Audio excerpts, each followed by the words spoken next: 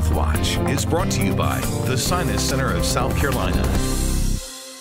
Hi, I'm Cynthia Hardy for another edition of Health Watch. I'm at the Sinus Center of South Carolina with Dr. Anna Bachnight. Welcome, Dr. Bachnight. Thank you for having me. Tell us, what is sinusitis? Well, by definition, sinusitis is an infection of the paranasal sinuses, which are the air pockets around your orbits and around your nose. What causes it? The biggest reason is that patients can have a bacterial infection that they contract that causes a lot of that thick, purulent drainage.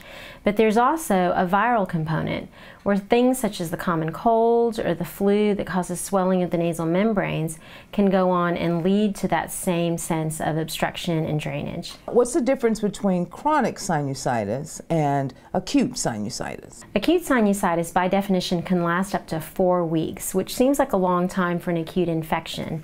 But chronic sinusitis is defined by symptoms lasting more than 12 weeks. And these are symptoms of the nasal obstruction, the sinus drainage, the purulent discharge, and failure to respond to antibiotics and medication therapy. Dr. Bachnight, tell us about the options for treatment. Some patients, the treatment may be as straightforward as nasal sprays, allergy management. Other patients who have more extensive sinus disease may require surgical intervention.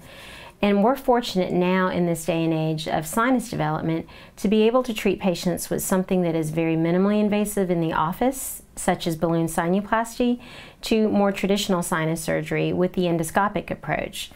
And in both of those scenarios, we are able to open the natural openings to the sinuses more widely, create drainage pathways to allow disease to drain, and all without changing a lot of tissue or remodeling a lot of the membranes in the nose. For more information, go to our website at watch.com, look for the Features tab, and click Health Watch.